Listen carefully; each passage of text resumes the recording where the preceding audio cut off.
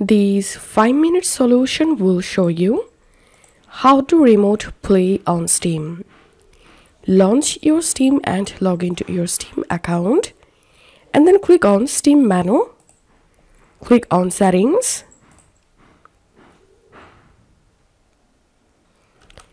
and a pop-up window will appear like this.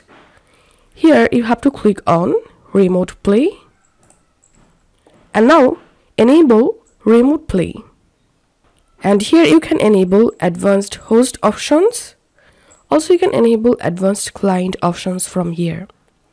Now to set a pin for remote play, click here, and now you can set a pin like this. And now to connect a remote device, click on pair Steam link,